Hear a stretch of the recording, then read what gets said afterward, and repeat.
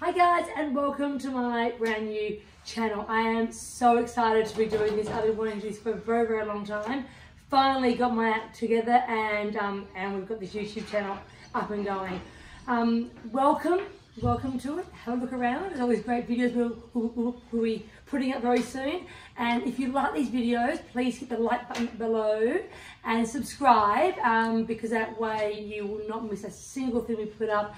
And to just make sure you don't miss anything we put up, turn on your notifications, and then it'll ping at you. You know, I'll put something cool up on YouTube. You can come across and have a squiz.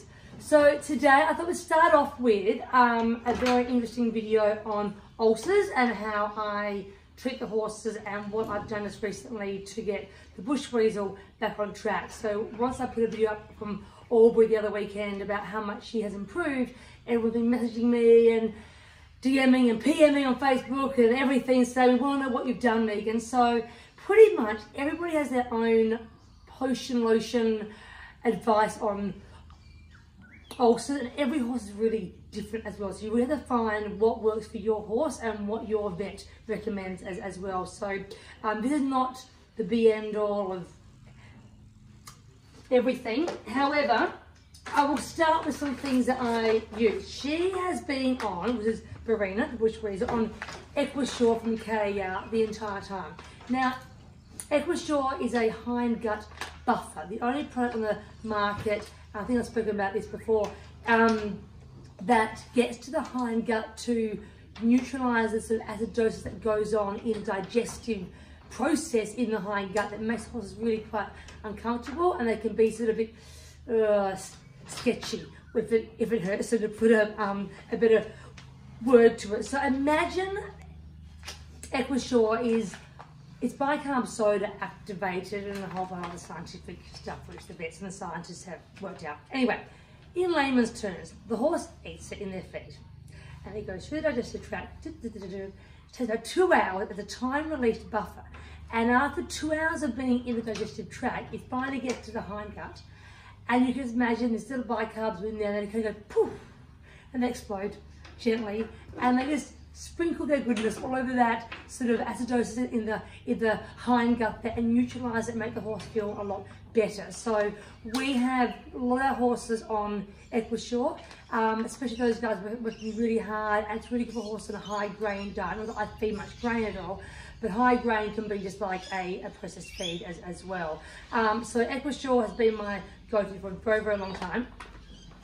Then also in the research, they say that loosen hay and loosen chaff fed just before you ride the horse is really good to sit on the stomach acid that's in the stomach, and it's a bit of a buffer there and stops it literally from splashing around.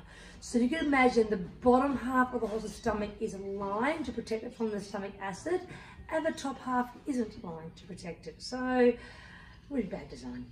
I guess because they're designed to graze all day and just hang out in the fields, not be doing the fast work and jumping and work that we actually ask them to do. So we have to look after their guts and their systems to cope with the work we ask them to do. So this loosen chaff sits on there. So for a long time, always fed our guys loosen chaff in their feed, or for you guys watching overseas, alfalfa chop, maybe you can call it alfalfa chaff. But for us, it's just that green loosen hay that gets chopped up into little chaff, and we feed that.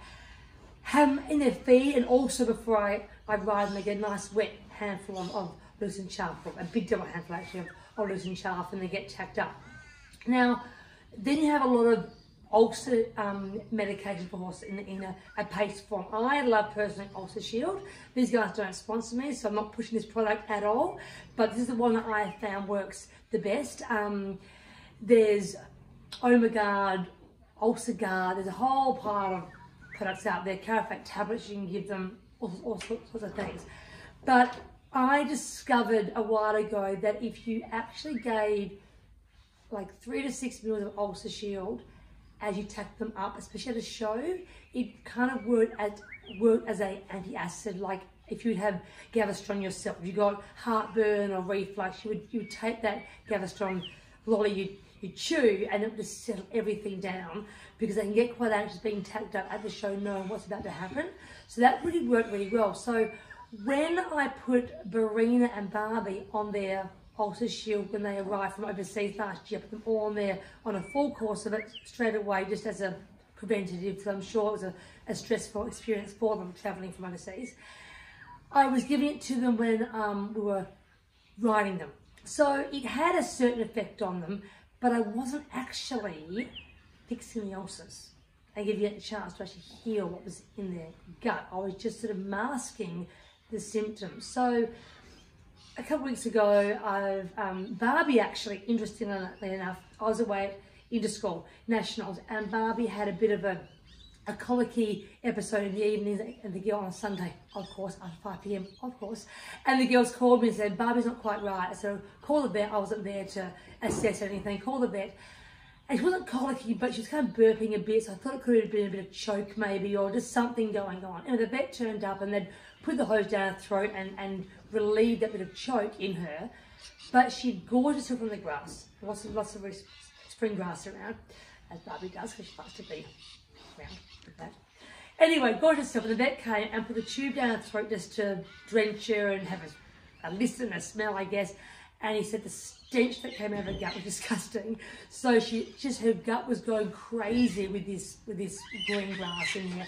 She'd been in that paddock, mind you, for a week, but obviously had a really good day on the grass, really good that power eating.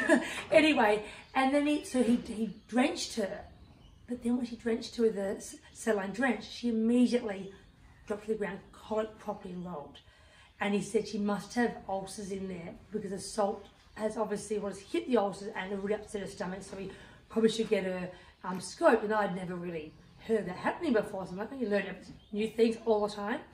So she was booked in the next Wednesday to go get scoped, and we had been to vanilla horse trials, and Barina had reared up and napped on cross country 4 times.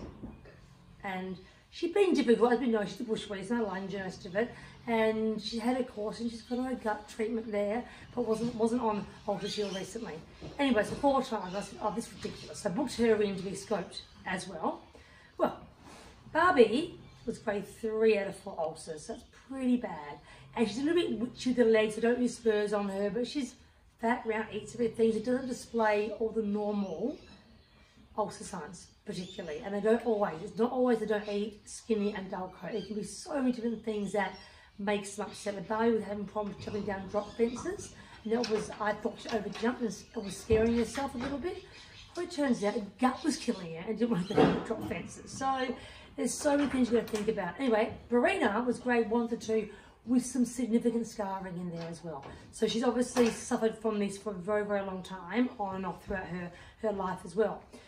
So I changed my routine with my Ulcer Shield, that they would have their 6 meals in the morning on an empty stomach, because at night time they get half a feed at sort of 3:30, and rest of their feed at 5 p.m, and hay nets at 7:30 at night. So we really spread their feed out to try and avoid this happening in the stables. Anyway, so 6 meals of Ulcer Shield on an empty stomach, and we wait half an hour. Okay, that is the ideal. So this way the product can get into the empty stomach, go on all the ulcers, do its work, heal them up, make them feel better, rather than going onto a belly full of feed. And it helps sort of that antiacid sort of heartburn feeling, but it's not actually healing what's in their gut.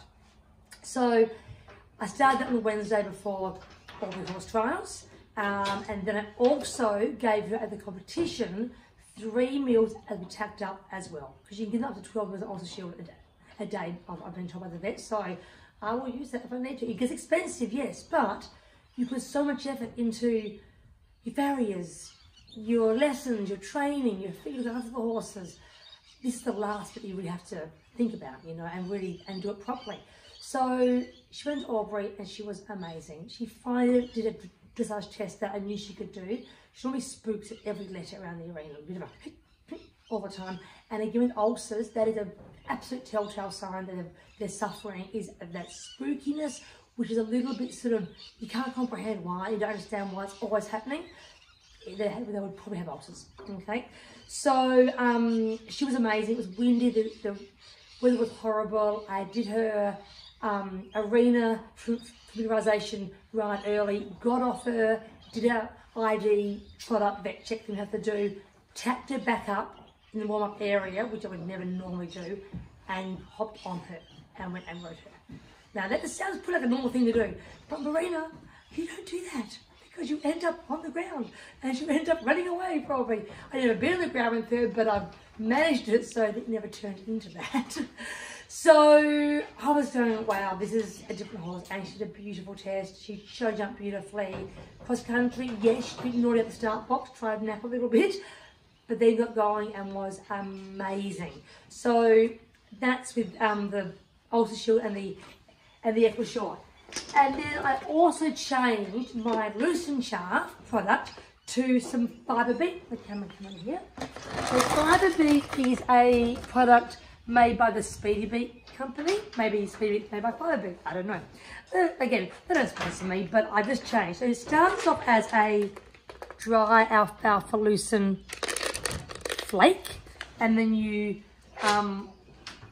like a quarter scoop of this with 1 scoop of water. It expands into a whole scoop of this beautiful mush stuff here, and all the horses go mad. I love it. We'll go mad for it. And this just, apparently, I've been told, sits in and emulsifies the gut for longer and the intestines for longer. So again, so it helps keep more in their digestive tract for a longer period of time. And so that's what I've changed as well. So I've changed to this. I've changed how I give my Ulcer Shield, plus giving it at the time of saddling up at the comp as well. Once they finish this full course and we get through Adelaide Horse Trials and Wallaby Hills, we'll then go into maintenance dose of 1.5 to 2 mils a day. Round it back up again for 6 mils 2 days prior to a comp and for travelling and during the comp. And so we're up and down with the Ulcer Shield, and that's how I'm going to manage the Bush Weasel, and that's how you're going to see her finally winning some events. So thank you so much for listening and watching. I hope you found this really interesting, and subscribe, hit that like button, and we'll see you next time. Bye guys.